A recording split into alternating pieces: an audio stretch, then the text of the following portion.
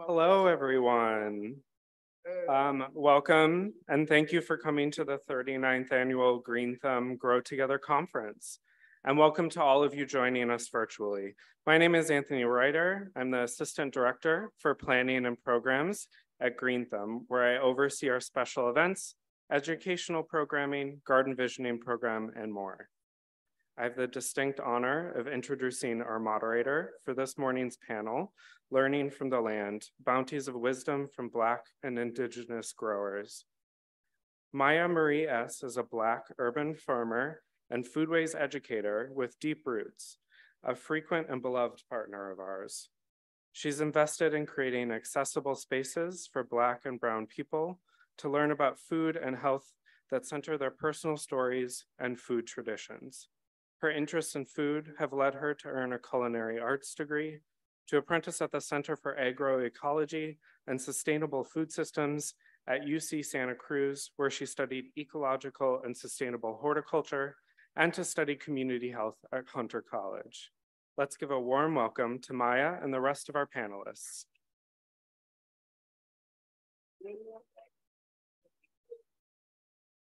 Thank you, Anthony, and welcome everybody. Good morning, thanks for coming out on a kind of like a little humid Saturday morning. So I'm really excited for this panel of amazing growers and land stewards.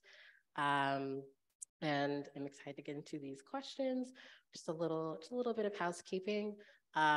We are gonna have time for like audience questions, so there will be some index cards going around, I think from Anthony or volunteers, and we'll answer a couple of those towards the end of the panel.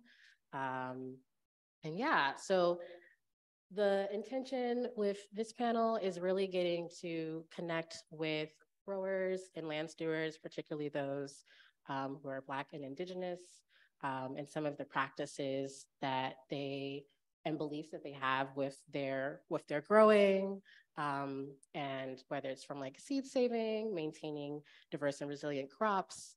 A lot of those practices are coming from Black and Indigenous folks. So we're gonna hear from some people who are doing that in the city and community. So I'm gonna do a couple of little introductions of some of our panelists. So I'll do start from this. So today, I'm excited to welcome Heather Warren Dombrova, who is a Jamaican-American New Yorker raised in both Montreal, Quebec, and the Bronx. She's a professional organizer and implementation coach who focuses on intentional productivity, helping clients tackle their mental clutter by supporting them to not only accomplish their goals, but to slay them. She is a confirmed seed hoarder, and if it sprouts purple, she'll make room to plant it. An avid gardener, Heather has been a member of Bissell Gardens and Urban Farm since its inception and serves on its board and helps to bring to life its founder's vision of local farmers market. She has consulted for Just Food, coordinates her garden's participation, and the Bronx Hot Sauce Project, sits on the board of the Northeast Bronx. Let me get this last part. I'm trying to give the full bio. On the Bronx Northeast Bronx board, community garden. Heather is also a foodie, a crafter, a tech geek, and she's combined these interests into Urban Cultivated, a small but interactive group designed to connect folks with creative collaborations and resources already existing in their community. And she's the proud foster fail mama to a rambunctious rescue dog named Dakota. So please welcome Heather.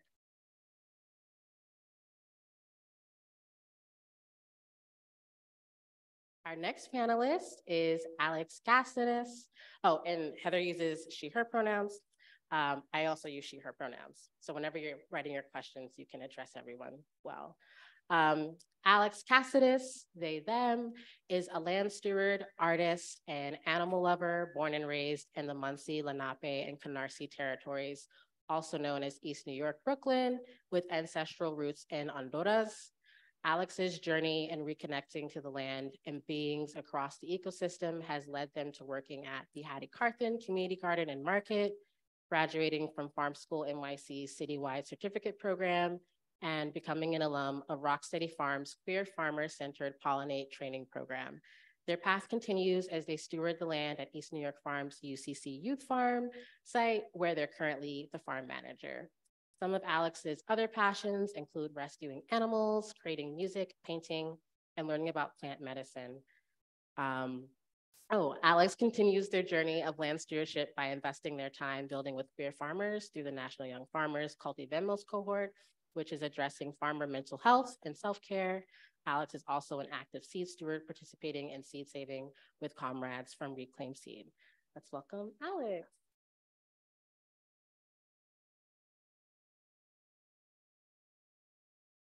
And our last but not least panelist, Kofi Thomas, the son of Caribbean parents from Dominica. Kofi Thomas is a community builder and avid gardener. His mission is to reconnect people with their environment and the community around them. He is a member of several community gardens. His motto is, "We grow together." He is currently the director of the People's Garden, founder and director of the Good Life Garden, and serves as a chairman of the Neighborhood Advisory Board for Bushwick. Everyone, please welcome Kofi. Cool. So we're gonna get right into our questions. Thanks, everybody. It's gonna be like a conversation. I'm really excited to share space with y'all. I think there's also pictures happening behind us at a certain point. Cool. So before getting into like kind of the principles and the practices that you all have in your growing spaces, I think it would be really cool to hear from each of you how you got started as a farmer or gardener and why this work is meaningful to you. And anyone can start. You want to start? I'll be polite. I will start. Okay. All right. This is the panel. They're all amazing people. My name is Kofi. How I got started as a gardener, farmer.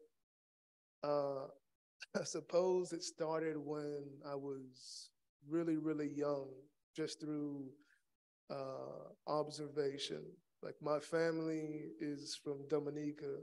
And so as a kid, I thought it was natural to always have fresh herbs in the house. All of my aunts would always come by and they would trade seeds with each other every year. And they would trade like flower buds. And whenever anybody got sick, you would get like a surgical team of aunties around you to be like, you need to drink this tea right now and put this on your foot. And so from the time I was really young, I think I started to become a gardener and have a relationship with the land. Yeah. Beautiful. Thanks, Kofi. Hi, y'all. I'm Alex. So how I started farming and gardening, I think at 4 years old, I was also pretty young. I had a caretaker who had a garden in her backyard. And I remember at the time touching soil with my tiny hands at that time, playing with worms and harvesting tomatoes and different veggies, and just like as a 4-year-old asking like so many questions about like all the things about farming and gardening, and just trying to like put things together at such a young age. And I think you said why we do this work. Yeah. Is it meaningful to you? It's meaningful to me because for me personally, it has allowed me to create my own spirituality. Every time I work on the land, I get closer to my ancestors and my spirit guides. It feels like in another lifetime, I've done this work before. So it's just like in this lifetime now, my journey is to protect the earth and be a land steward who is at service to the land, not only take from the land, but also give back. Thank you. Good morning, everyone. I'm Heather, dropping things already. I told Kofi I needed to be near a table because I drop things.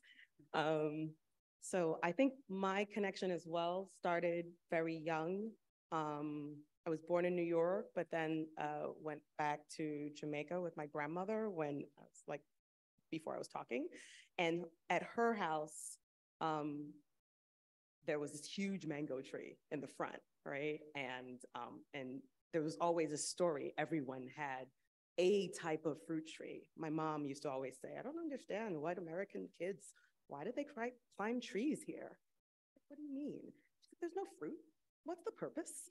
And that was always the thing. Like, you know, in the West Indies, you give directions by like the tamarind tree and things like that. So I think it's always rooted in food. And I remember in her backyard, it wasn't to play, it was to grow. And there was plantain, there was like sour cherry. So she would take me and like show me all the things. We'd go to the garden before breakfast to pick the plantain or the banana, and then I sat with her to cook it. So there was always that connection with what we ate, where we got the food, and then cooked it fresh. And then here, I think it was also, you know, I lived in an apartment, and then we moved north, and then moved to a house. And the first thing that my mom's oldest brother did, he came down from Poughkeepsie, and he planted corn. And to this day, I remember my neighbor was like, how's your uncle, the one who planted all that corn? Because it was just this field of corn. I mean, a field in our little square, but it was so unusual at the time. Everyone was doing tomatoes and peppers, and he was like, no, we're going big. And that has just carried on. My mom moved back, and again, it was, okay, I need an avocado tree. So there's always that connection to what there is and that importance of how we pick and prepare, and the community that flows around that. Thank you. So beautiful. I also really like that all of you kind of like share like things starting from your childhood, and like how that kind of influenced your interest in land stewardship. And I'm curious, thinking about your childhood, how either those memories or any other parts of your culture or ancestral heritage, how that like informs your understanding of your work, as well as like your community around you now. And I can repeat that question if it's helpful. But yeah, but like, how does that inform the work that you do and your growing practices? I could go. I think like I had mentioned before, like doing the farming brings me back to my childhood. So I'm getting all these like memories that I didn't remember like growing up as an adult. But when I do the work, I remember something from my childhood immediately. So also like seeing farming as very therapeutic and like healing with the plants and the land. So I see that for like my community and my community work, and like trying to engage people around plants as healers and plant medicine, and just like inviting community into our spaces to like grow things as medicine. So I think like working with the land is medicine for my soul and also for like everybody else. Thank you.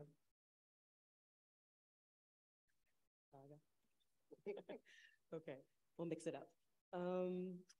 So I had to kind of cheat.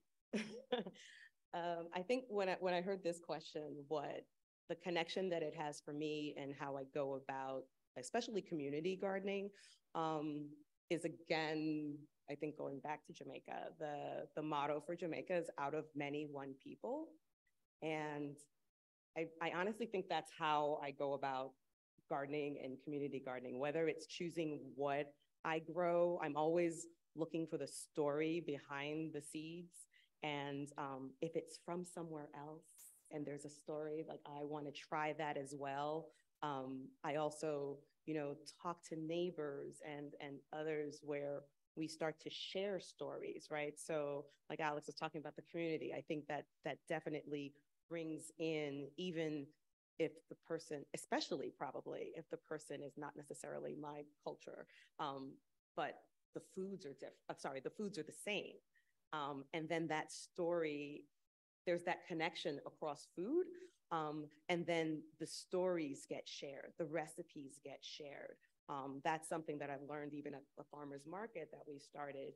Something like eggplant has multiple names, right? It's aubergine. In different countries, you have the different names. And that's something where you can start creating a story or sharing stories about how your family cooks it. Because there's always different ways that people can learn from each other from. I think that's. Thank you.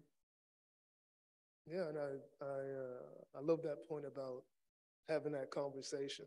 I think that's what stands out for me when I think to like some of the farmers I've met in Dominica and some of the best farmers I've met, even here in New York. They talk all the time. Like we know about everybody and what everybody's doing and how everybody's growing. And I think when we have those conversations, you get to discuss anything that is wrong with any plant. Like all the time we'll say like, oh, what are you all doing to deal with aphids or white flies? And so we have this communal knowledge that is constantly growing. And something that has stood out for me was when I was younger, understanding earlier that my mother learned from her grandmother, who learned from her mother. And so our ancestral knowledge is almost this, like, I almost feel like I'm able to talk to my ancestors through my mom and through elders. And I'm very fortunate that across the street from one of our gardens is an elder home. And so what we do is we really make an intentional effort to provide programming to bring seniors in, because once they're in the garden, they are the biggest resource of knowledge that we have. And when we're talking to, like one of my favorite farmers is Mr. Kwon, who's from China. And all we do is communicate through hand signals about what he wants to grow and how he wants to plant. But when he's planting, it teaches everybody around him so much, because when he's planting, we're able to see like companion planting and how to plan out crops for the season. And on top of that, he plants something that we call bitter melon. But he plants it, he's from China. And then my neighbors who are from Trinidad plant it, and they call it like Karaili or Cersei. And then so do my neighbors from Guyana. And then so now we're able to all sit like side by side in plots planting and understand, oh, like we're all eating this same vegetable. So what does this vegetable say about us? And what does it say about our ancestors that they decided to take this seed and bring it with them to this country and plant it here? And so we're able to make a lot of these connections through these conversations, even when it's nonverbal. But like I said, in the garden, when you have those conversations, you're able to grow together. And that's something that I've been, I guess, using my daily practice is like, how do we have more programming that gets us into the same space where we are talking to each other and are working together, so that we can all become just healthier and better farmers and a better community. Thank you. I love all those answers. You want to ask? Yeah, what you just said about like sharing like different vegetables from different cultures, how that one vegetable brings everybody from different places all together, reminds me of like indigenous practices like seed saving, like saving the seeds for future generations, and like how that brings people who are not even here yet together. It's like a full cycle of like, yeah, just reciprocity and gratitude of like seed saving and just like sharing those stories and like the culture. Like we're all different, but we're all the same. Thanks, y'all. I think y'all also kind of touched a little bit on this next question in like different ways. So maybe you can like elaborate it a little more. Like I think you've spoken about it with like the farmer's market or connecting with like the elder's home or even the seed saving. But kind of reflecting back on the work that y'all do's impact on yourself, and also in connection to your cultural heritage. Like, what are some ways that community land stewardship or your work has like changed you in your understanding, like through over time and like now, like how has that changed you or shifted your perspectives in working with community or with certain community members? Yeah, like how has this work changed you?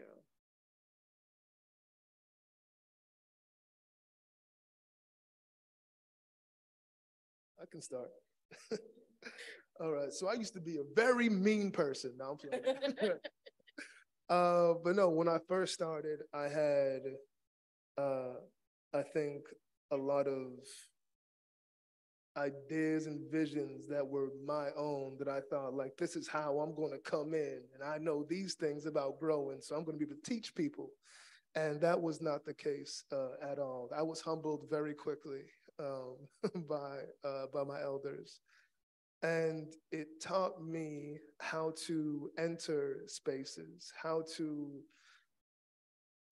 be a guest that really comes to help and not to come in as with any entitlement or as a savior, how to come in and listen first and find out who is there, who's in that community. What changed for me too was a lot of narrative around our communities is what we lack, and that we need aid from different people or organizations.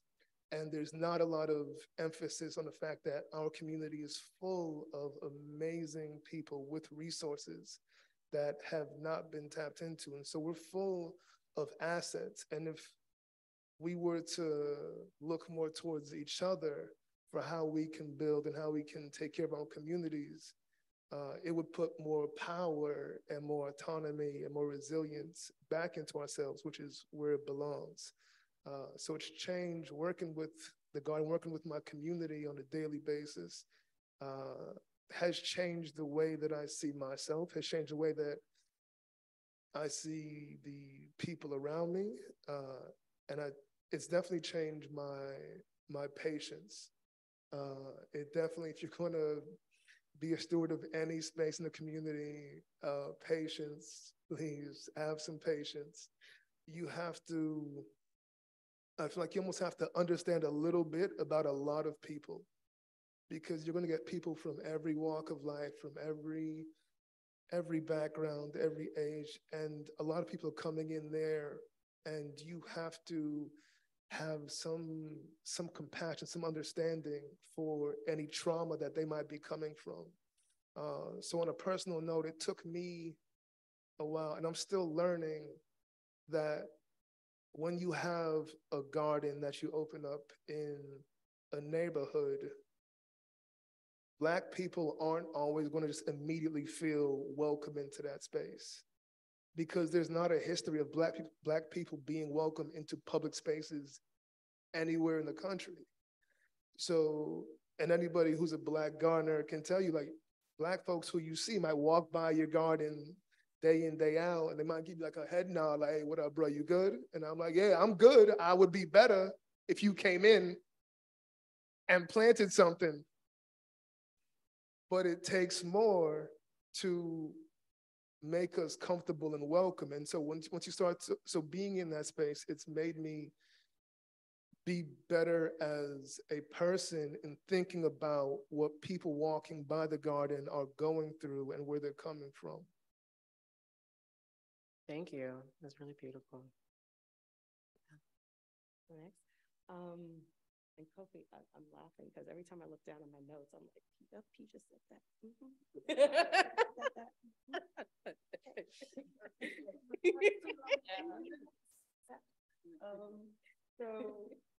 I think one thing that I learned is that knowledge can come from anywhere.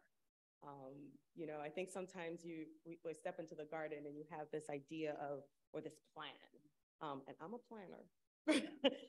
So you have this plan of what you're gonna do and when and how it's all structured. And then nature takes over and the plan goes out the window. And so even if you say, well, we can learn from the year before and we'll make a better plan, nature steps in and that goes out the window. But when I say knowledge comes from everywhere, like there's always, again, you were mentioning people who walk by. I find that when you do stop and have that conversation, oftentimes, you know, you might initially kind of pin this person as like X. Oh, someone who's in the community, they're doing their own thing, they're just walking by, they don't have time. And then when you do stop and have conversations, you'll get these initial shares. Well, if you do this, that helps that. And if you add this, in my country, we add this or we do it this way. And if you actually stop to listen, right? Because sometimes I know I have some gardeners who are just like, I know what I'm doing. But I think it's so much richer when we stop and listen to the suggestions, right? And sometimes, I still plan, but there are areas of our garden where we're just kind of like, we have one gardener who she just throws seeds. and we're like, no, we've got to plant it in a line, and then we're going to thin it because the packet said so. And she's like, nope, I'm just going to throw the seeds. And then what we used to do is we're like, okay, she's going to throw the seeds, so we don't have to seed that. We'll just thin hers and plant over in our area, right? So we've just learned how to connect and collaborate. And we took her way of doing things and melded it with ours, right? And so created a new system. And I think that's what I've learned, like you can always create something new. You can chat with each other and come up with something you didn't even think. At our farmers market area, there's a guy who during the week or during the off season, he has a mechanic shop across the street. So he always has his cars and he works on like old BMWs and Mercedes. And so he's always across and I'm always like, oh. And like one day we were talking and he saw me picking up garbage and he came to help. I never thought he would. I never asked. And he came to help me. And then all of a sudden we're talking and he is like talking about aquaponics and he used to do this and he's got tanks and he'd love to do it in the children's garden. And I'm like, what? And so, now all of a sudden, because I was able to take a moment, because I was annoyed, but I was still like, well, be respectful. He's here. He took the moment to actually come across and help. We had this conversation and all of a sudden there's something else that he can share with the garden and then contribute to the community in the children's garden. So, yeah. Thank you. Yeah. So beautiful. I love that. That is, I feel the same way like Kofi and Heather. There's always something new to learn when you're doing this work. You can learn from the plants and just like observing. And also I enjoy what I've learned is like listening to community because they have so many lessons to give us. And also just like what I've learned doing this work is just like gratitude and being open to hearing people and what they have to say, because there's different ways of doing this work and there's different areas in the farming world where people can teach each other and like just like sharing the stories of people that pass by on the farm. And them coming into the space is always a great thing because they get to enjoy the therapeutic benefits of plants and all the pollinators and everything. And just like, you can ask questions about anything and just leads you into like a story from the past, a story of people wanting to do things. And I think also learning about like just having education for people when they do come onto the land, because people are looking for a space where they want community and they want to belong in that space. So just being open, having open arms and meeting people where they are. Everybody has knowledge. There's no hierarchy when you are tending to the land. Like everybody is working together, just like all the plants are, all the pollinators are. Thank you. Thanks, y'all. I love hearing these stories too. I feel like I'm learning a lot just from hearing y'all's responses. So those are really beautiful. So thank you. My next question is, so I know you all are sharing like how the land has changed you and maybe some of the perspectives you had coming into this work. What's something that you think or feel is misunderstood about community growing spaces sometimes, particularly by those who aren't involved with stewarding it on a regular basis? And maybe like, what are some of the challenges or lessons you've learned or seen from that? I could go. I think there's like a misunderstanding about how things grow or like the work that we put into the land. I think there's some people who don't have the knowledge. So they're just like assuming things are just growing like quickly and that nobody's like actually like putting in the work. And also just like when people come onto the farms, because we got a lot of volunteers at East New York Farms, and there's always like this expectation that somebody has to do something or like you have to work. But I try to tell people like you can just come into the space and like enjoy the space. There's no like, how do I put this? There's no expectation for you to like work. You can also enjoy the space. So I think people think like coming into a farm or garden, like you have to give yourself right away. You can just give your time and your being and your energy and your presence to the farms. Thank you. And I can piggyback on that. I think for me, I think what's misunderstood is that any amount of time is valuable. So I think a lot of people who maybe aren't involved in community gardens will assume that it's all or nothing. Either you are fully involved and you're always there every week and you're doing all the things, or there's no space for you. And I have to say, like, whether someone comes once for 4 hours or once a month for an hour, or, you know, or just regularly, all of it is valuable. So, you know, if 4 people come out and can only spend an hour, that's, you know, that's 4 hours that we made a really big dent in what needed to be done. And so that builds upon itself going forward. So I always like to tell people like, oh, I don't have the time. And I'm like, yeah, you know, if you need to come out very early in the morning on a Saturday at like 7 and then just an hour, and that, you know, we'll meet you, because we like to do that too. You know, we understand wanting to have your day. And so it's just sharing that. And I think also that not everyone, and this is even something I think of that's misunderstood sometimes by our members, right? That not everyone everyone's important and valuable, but it doesn't mean that if you're part of a community gardener, that you're a gardener. Sometimes, especially if it's social media, you know, a lot of times by the time you come out back from the garden, you've taken pictures. You don't have the energy to do that account that you set up that's still empty, that I have. And so someone who then is like, oh, wow, like I do that all the time, and takes that on is a relief. It allows us to again, reach more people. Some people, their skill is outreach to the community. And again, that's where what they're doing. Some of the gardens, like we're a nonprofit. So having people that have the time to be on the board, or having people be able to wait, you know, open the gate for GreenThumb. Like there's all these little things that people can do that I don't think initially come to mind. They think, oh, well, I'm only there to dig, plant, and water and harvest, where there's so much more, where people can use their skill set and be really valuable. Thank you. Sure. What was the second part of that question?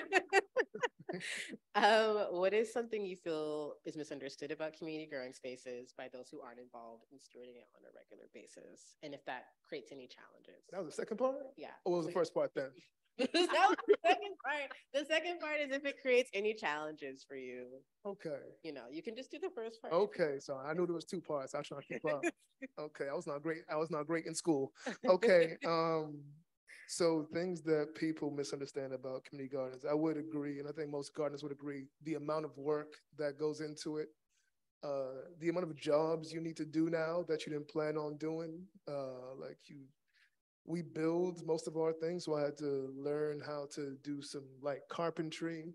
We didn't have a water system for the first year, so I had to figure out how to do plumbing for the garden. And then there is so many other services you take on, depending on where you are. Like for ours, we also take on public safety. We used to have a block that was nicknamed the Graveyard in Bushwick. And so we, through conversation with our neighbors, learned that a lot of our women on the street had been either threatened or just felt unsafe. So we installed like a lighting system and had more activity out there. And so now the street is thankfully like safe to walk down, and people can now walk their families down that corner. So there's public safety involved. There's also a lack of arts programming in our neighborhood that's accessible to families. So we started throwing art festivals and music festivals. So I'm also a curator of art. We also have a very, our demographic, we have a lot of immigrants, and a lot of them are it's New York, so they're targeted by predatory landlords. So we connected them with housing rights lawyers and started some tenants' rights organizations. So we're also a community social power organization. And so the amount of jobs that grow out of being a community gardener are endless, because it's the community. So it's like whatever they need, you will adapt to and try to serve. And within where we live, we are one of the only open spaces for blocks. So when people need to meet to just be with each other, they come to us. When people need to meet to talk about what's wrong and to organize and mobilize, they come to us. So that is something people on the outside may not know, is how many different services our community garden provides and how many different jobs we end up having to do. For what was the other part? Challenges? Again, I was not create clear. any challenges, like having to do all of that kind of like community organizing, I guess. Oh, yeah. It does create challenges, because when dealing with just where we are in New York and us being in Brooklyn, a lot of the work starts to get into how do we change the mindset of our people. And that comes from a lot of conversations. We have health and wellness festivals and workshops. And so a lot of our work is trying to find the people in our community who can be leaders, who can be teachers, who can be educators, that can then come into the garden and lead workshops and teach their neighbors how to be healthier, how to take care of their mental health. And for me, a lot of the joy I get is when neighbors teach other neighbors that they can fight for each other. So when they get together and fight for each other's rights to housing, fight for each other's rights to healthcare, like that's the part that I wouldn't say, not that it's a challenge. The challenge part is getting people together, because as you know, if you live in New York, you walk out your house, people do not say hello, people do not look at you. So trying to break through all the layers that we built up just to stay safe, that is the challenge. But once we can get through those layers and get people inside the garden space talking to each other, then there is a plethora of opportunities and benefits that come out of that. Thank you. Thanks y'all for sharing those. And also like pointing to like all of the different hats that you're wearing, as well as the need to be connected to the community in order to do the work as well. So I also I hear that as well. Thinking about those challenges, as well as like the things that you pointed out that can be a little misunderstood, whether it's like welcoming people feeling welcome, people feeling like, oh, let me like say hi and not just make a beeline, even though I see this space growing in the middle of this busy area, or whatever is like happening in the community space. So what is like something that you hope to see happen for community growing spaces in the near future? So maybe it doesn't like remedy those things. Maybe it's not a remedy. Maybe it's just like a vision that you have for community growing spaces, or even just for yourself as a grower and as a land steward. I can start. So I think I'll piggyback on that, just that idea of involvement. And from Bissell's perspective, we're actually a road that has never been paved. So we're not that wide, but we're very long. And because of where it is, and we border the number 2, the train yard of the number 2 train. And we also are at the dead end streets. We're at the dead end of, a few blocks of streets. So a lot of people, even though we've been around since the 90s, a lot of people don't know we're there. And so the involvement is twofold. The farmers market area is the most visible, and a lot of times people think it's parks. So they're like, they come and complain, and they're calling 311, and then I get the call. And, I always start by backtracking and saying, hey, we're your neighbors that are taking care of this. It's not actually parks, it's DOT, and it's your neighbors that are taking care of it. So come out, right? So there's that aspect of being welcoming and getting people to get involved, despite whatever logistics you have for your particular garden, because every garden has like different things, whether it's location or just stance. But the other thing I think also where it comes to involvement and welcoming is actually also our gardeners, right? So I would say for Eden Thistle, and a lot of gardens have this problem at some point, is that we're an aging garden. And so we're an aging garden, and COVID, had its impact. And so just that idea of, it almost feels like sometimes that we're starting over, and retraining, and almost starting out as if we're a new garden. Like, we have to think of it that way, and like, how can we do things differently and learn from our mistakes in keeping people back, like whether it's having those events, but not just having the events, understanding our limitations. So then it's about, maybe in sense of doing things differently, collaborating with other people in the community where that's their strong point.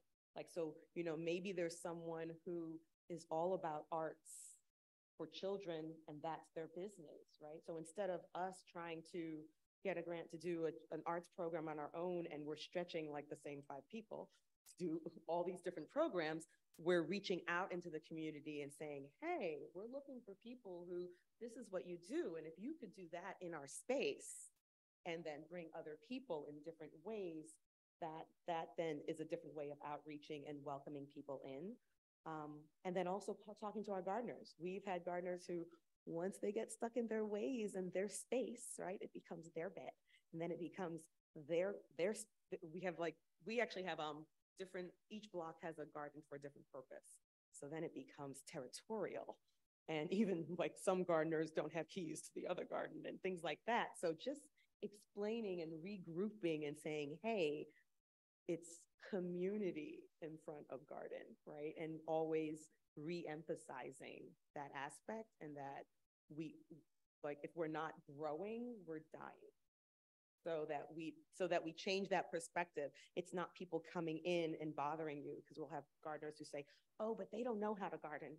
They just come and plant in April and then they're gone, and then we have to take care of it. So it's like, okay, well, how do we create a program then that some people come in and plant, other people come in because maybe they have summers off and they help us water, other people come in and harvest, a few people go do all of the above, but that we always continually being welcoming. That's really beautiful. Thank you.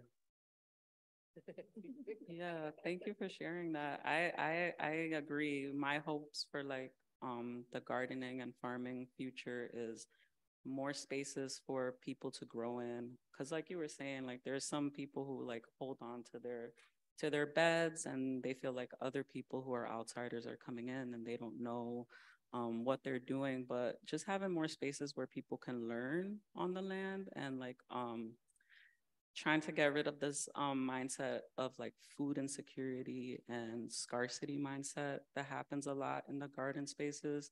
So how can we channel those resources into our spaces, and like you said, bring in people who are they want to do just art, or they just want to do social media. So just how can we connect those people and compensate those people too, and get in those resources, because it's easy to volunteer and do this work, but this work is really hard. You do this work you do 8 hours in the field and you feel exhausted after, and you just go home and you just want to go to sleep. So it's kind of like dividing like the work and just also like learning and taking turns and getting people to also just get involved, like more outreach and just community involvement, because these are all community spaces where we should be able to share with others without having to like block anybody out, or like a club, like you don't go here, but kind of just like opening like the space and having people be graceful and open and meeting people where they're at. I always say like I like to meet people where they're at, because that's what happened to me when I got involved in farming. Like when I went to Rocksteady, which is a queer-owned farm, at the time my knowledge of like the science of farming was really minimal, but I was met where I'm at. And that kind of like brought in confidence in me. So it's just like bringing out confidence in other people that they can also find a place in community garden and in farming. Thank you. With that all, yeah, meet you where you're at. Yeah, like seeing people. What I would like for community gardens and gardens. What do you hope to see happen? Like, what are your hopes for future growing spaces, your growing space, or just like what you'd like to see in the future? All right, hope for the future. Well, I would love to have hope for the future. So that's one. And no, but for real, it's okay. Maybe I'll break it down into a couple things. Policy. I'll do policy and people.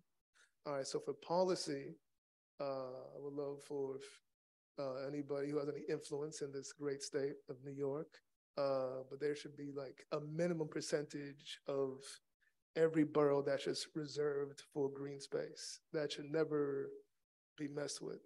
So, because I know like I know where I'm at. I know all over when I walk around Bushwick, Bed-Stuy, New York, Brownsville, like there's constantly spots that were green or vacant that are now being built on.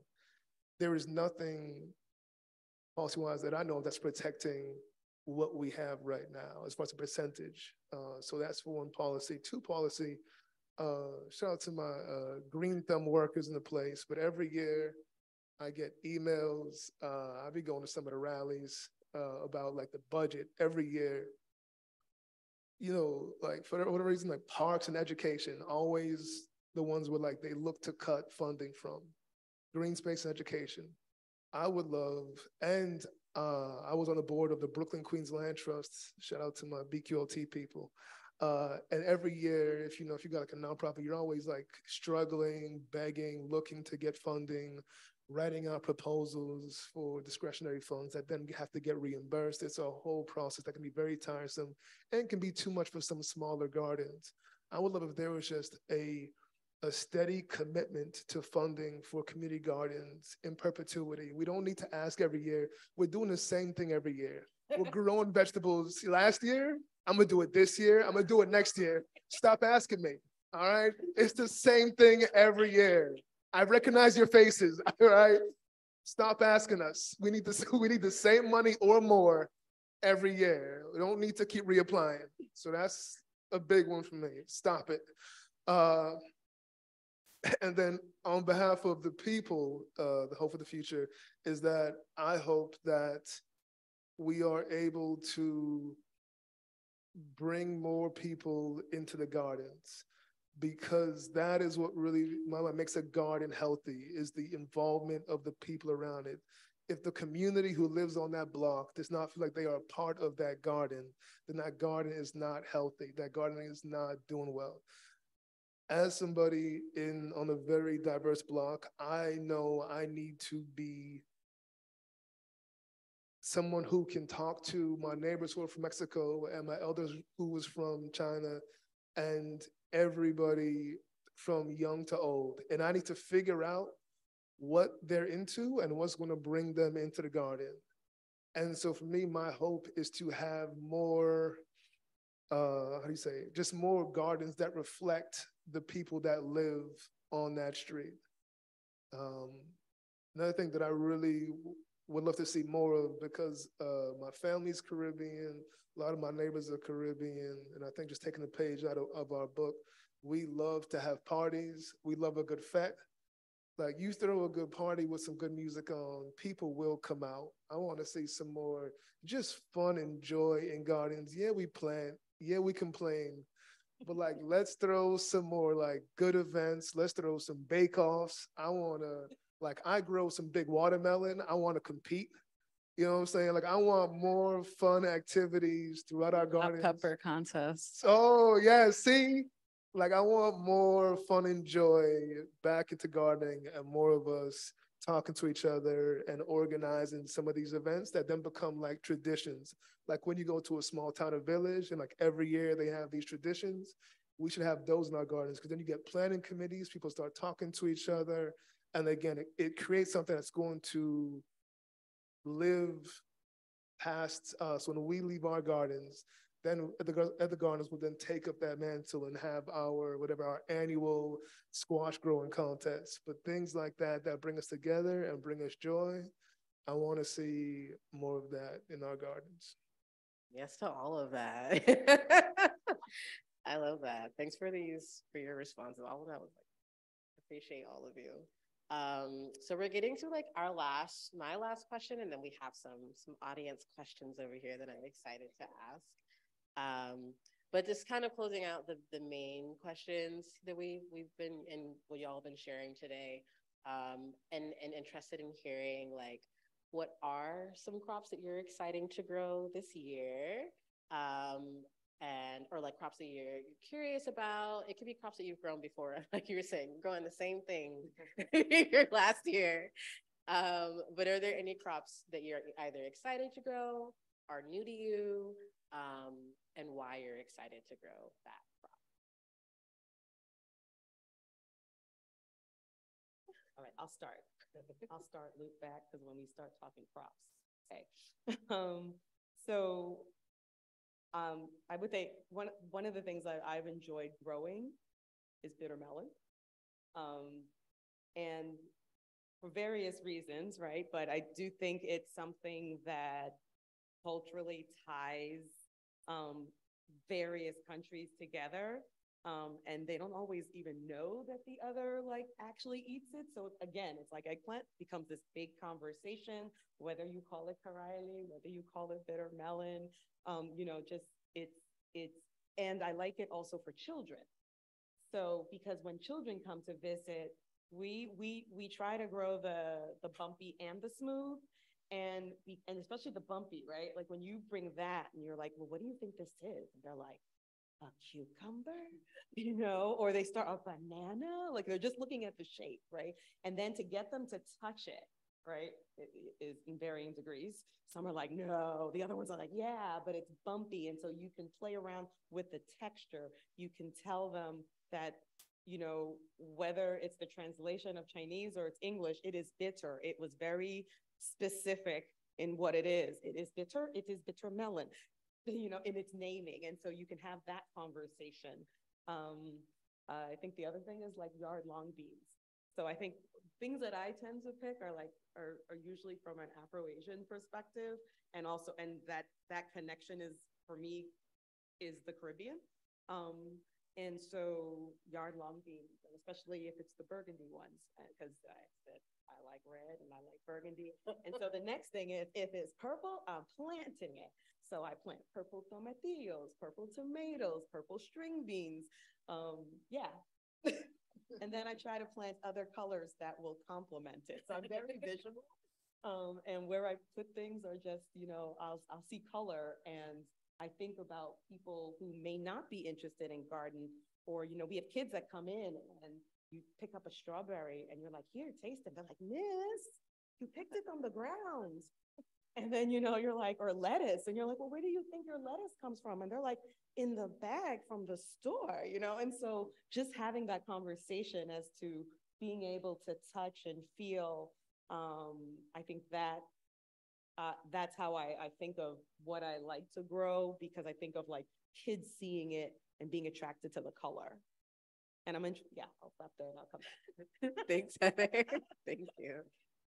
I love that. I love the color inspiration. I have several that I'm excited to grow this year. I want to deepen my relationship with stinging nettle. It's a really good medicinal herb that's good for your blood. It's good for like hair growth. It's good for like skin conditions.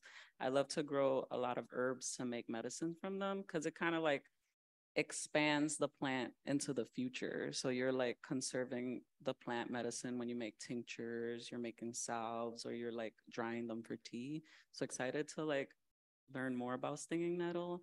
I'm also excited to grow peppers. I love growing peppers.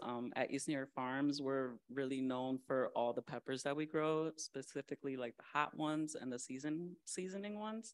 I like to make fire cider with the peppers, and we do have a hot pepper eating contest at East New York Farms.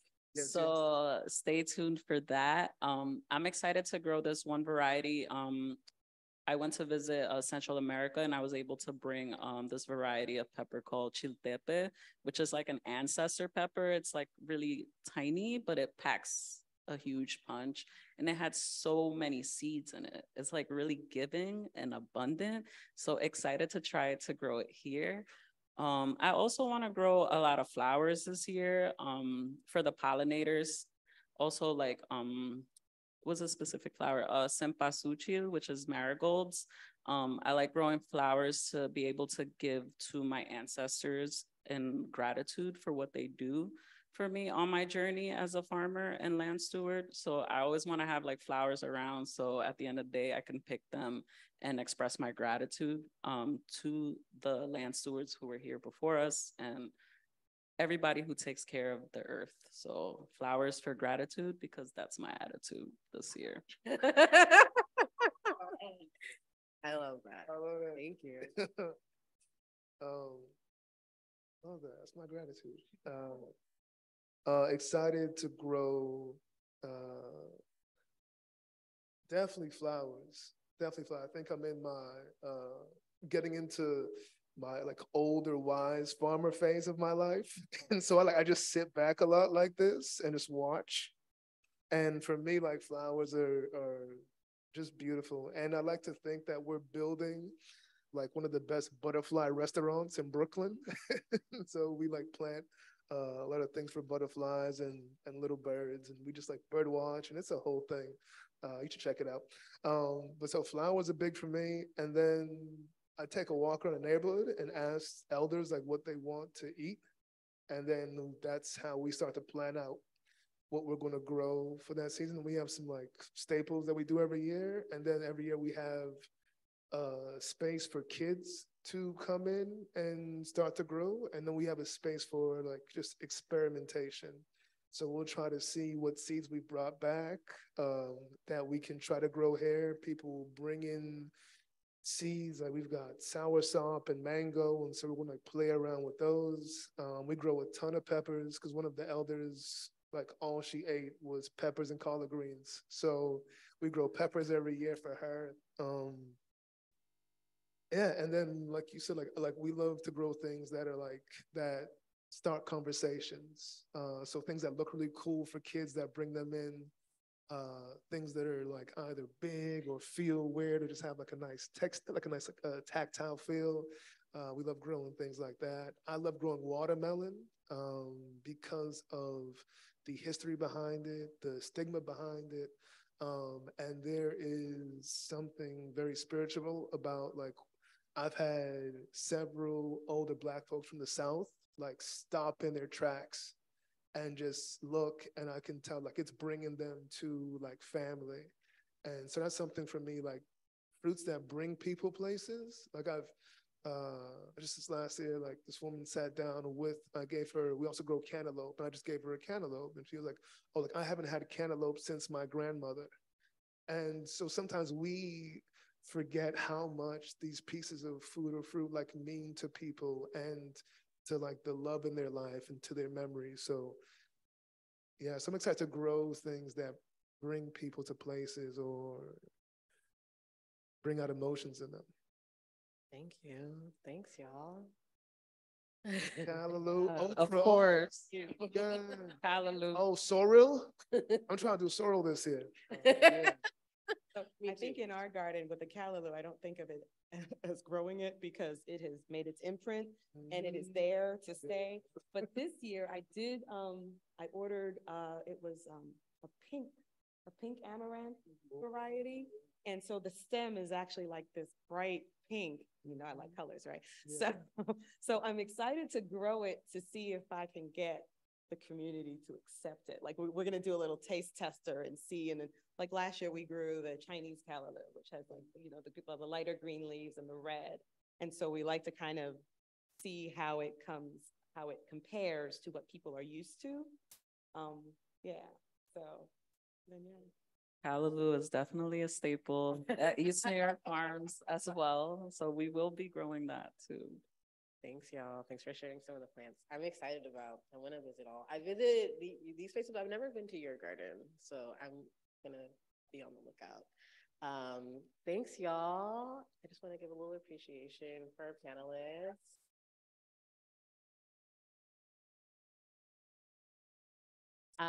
We're gonna go into questions. We have a lot of questions. It's very hard choice. I think we have time for maybe 2 or 3, depending on.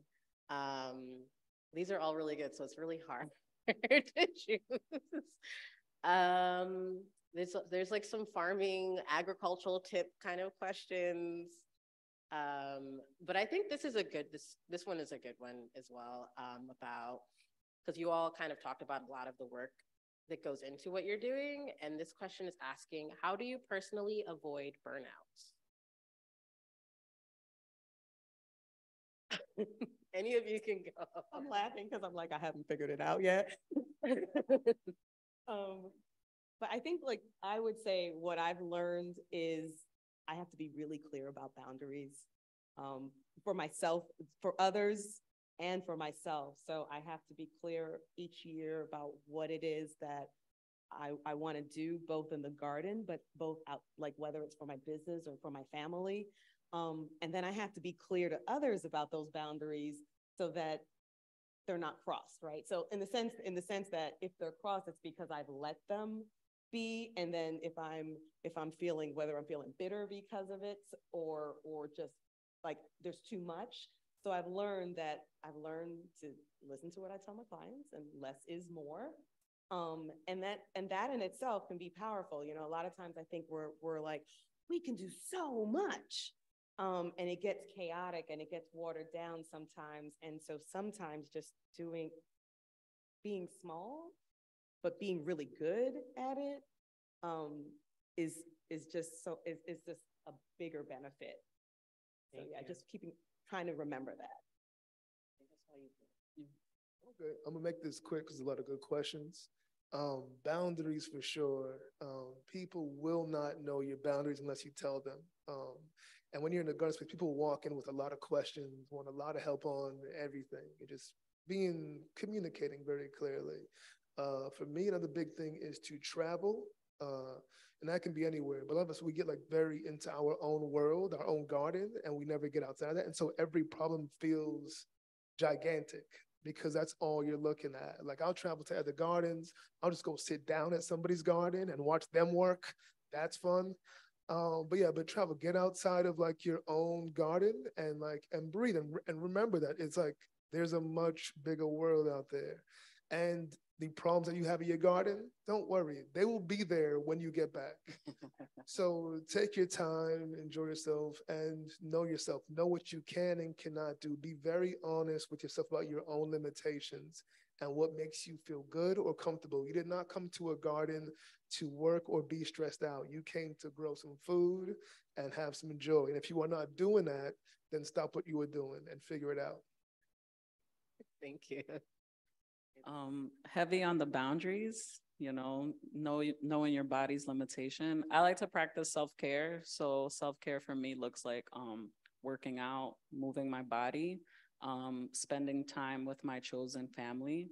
I like to make medicine from the food that we grow at the farm. So just like doing things that you enjoy. That's how you like kind of don't go crazy. Move your body, drink a lot of water, eat, because it can be very hard to like be in the field. Sometimes I'll be in the field and I'll have breakfast, but then something about like being on the field doesn't make me hungry. But even if you don't feel hungry, your body still needs that energy to keep going. So just like reminding yourself to take care of your body. Thank you. There's some controversial questions here, not controversial. But I'm trying to select while also listening to y'all as we're like coming close on time.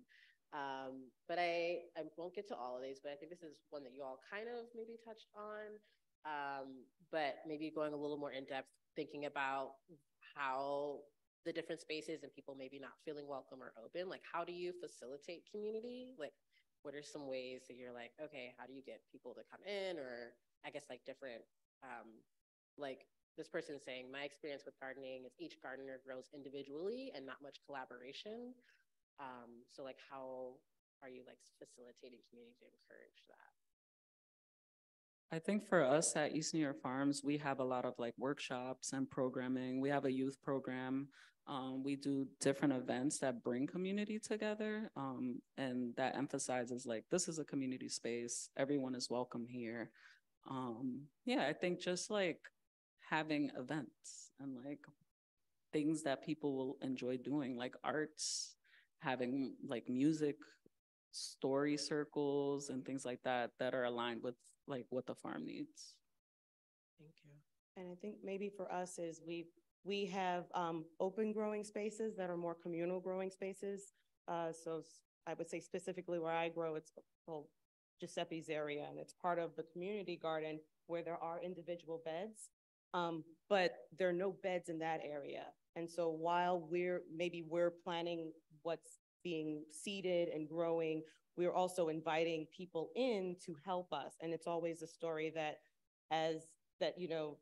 by the next season, or even like mid-fall, with the fall planting, they can contribute as to ideas as to what they plant, whatever we're collectively nurturing is harvested for everyone. So it's not just ours. We do, and then even where the like say the more traditional community gardeners where the beds or the patches are, there's always the idea that you're not just gardening. So part of our bylaws is you're not just gardening in your bed, you're also responsible for the outer area or a specific area in the garden that you're helping to maintain, so that there's always that it's not just mine.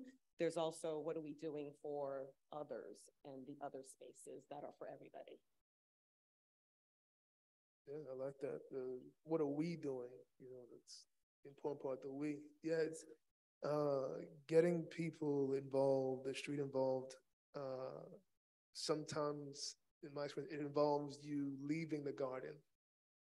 So you have to step sometimes outside of your own gates and walk to your neighbor's house and say, hey, we're over here. I know you see us. I see you. I saw you see me. See you. Hello. I'm Kofi. And from there, we have a conversation with a few neighbors. We've been able to build, because even if they're not looking to garden, they might have a backyard or a little front. And I'll say, oh, like, well, we can do some container planting, or if you need some soil or compost, look to us as a resource. And so now we have more people on the block who are growing and are in conversation now. And so, kind of a lot of the question for the way I was taught to think about it was, how do you make more people feel a sense of ownership? And that is something that we work on. And through events, inviting people in, making them feel welcome through repetition, and over that time, that trust builds. And like you said, and then giving people more communal tasks, like we're all taking care of this space together. And then so now people are looking out for the entire space and not just what they think they own in that property. Yeah, true. Thanks, y'all. I think we need to wrap, but some of the panelists will still be floating around. Some of these are very specific questions about different like plants and how they can support with different things. So if y'all are still available, maybe afterwards, and you want to come up and ask them personally. But I do know we need to wrap. I can't see 5 more. Well, maybe we can. You think we can do one more question? Okay. All right. So maybe do one more question. Speed round. Speed round. Okay, so we'll do a speed round. Okay. Any plants that you would suggest for hair care? For what? Hair care. For hair care. Aloe vera. That's not me. Stinging nettle. No. Stinging nettle. Stinging nettle and rosemary. Yeah, Rosemary. You can, Okay. you can make like a, I don't know. tincture. I don't know. Next question. Well, you can skip that one. Yeah, It's okay. Next question. What is a plant you'd like to see in every green thumb garden? This is a rapid round. Yeah. Okay. More flowers for Yeah. the pollinators, I'm a the same. bees. Figs. Figs. Okay. I'm also with flowers. Flowers. Flowers also because they protect other plants and they Yeah. bring in bees. I All think right. more like companion planting, like more polycultures, things Yeah. like that. Okay. We're getting more into the technical Go ahead. How do you grow a pigeon pea to make it fruit before winter? Also sorrel. Okay, so pigeon peas, I've never tried here. But sorrel, I know that we're still trying to figure it out ourselves actually, but we've gotten a set of seeds and it's about planting it earlier because it's going to, and you pretty much got to bring it in because it's a Christmas plant in the Caribbean, right? And the drink is made in November and December. So that's when it's flowers and it's fresh. So it's starting it early. Like if you have a greenhouse, or inside your home, starting it early so that it's like ready to go. And if you have it so I do it in a pot. And if you can bring it in and like overwinter it, then you've got the next jump on the next year. Like we're still trying to figure it out. I can touch on the pigeon peas, gungo beans. At Eastern York Farms, we actually have a northern adapted pigeon peas that grow well here. I started in the greenhouse in about May, and it gives fruit until like October. So if you're interested in getting some of those seeds, just let me know. But I would just start it like early in a greenhouse. And I'm not too sure about like the regular variety of it, but we have the northern adapted that was created for this region. I don't have anything to add, but I will say one of the reasons that Black people love Kool-Aid is because it is red, which is from sorrel and hibiscus. Little fun fact for you all. Thank you. Okay, do you have a problem with gardeners taking other gardeners' produce without permission? Or how do you kind of facilitate the distribution or different things, I guess, is kind of what that question, whoever alluded to that. I'll take that. Also, that fun fact is from the movie High on the Hog. High on the Hog. Great movie. Check it out. Now, people taking other people's produce, I feel like that is going to fall into kind of several things that might fall under how does your garden deal with conflict resolution? And you all need to have a real deep, long convo about how you all deal with conflict resolution because things will come up constantly. We are all human. People will overstep. People will make mistakes. And you need to figure out as a group how you are going to resolve those issues. Thank you. I feel like that's perfect. Any additions? I think that has happened at East New York Farms, people taking produce or like crops from like different beds and stuff.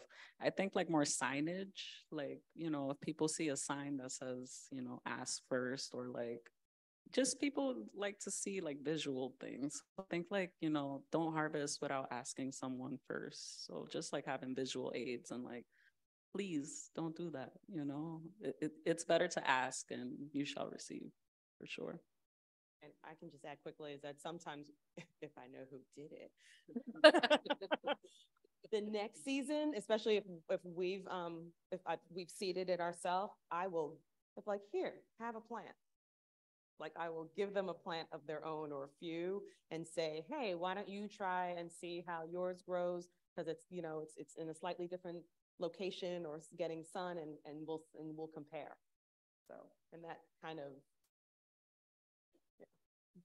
Thanks, y'all. We are at time. So thanks for the rapid round. Give them a round of applause.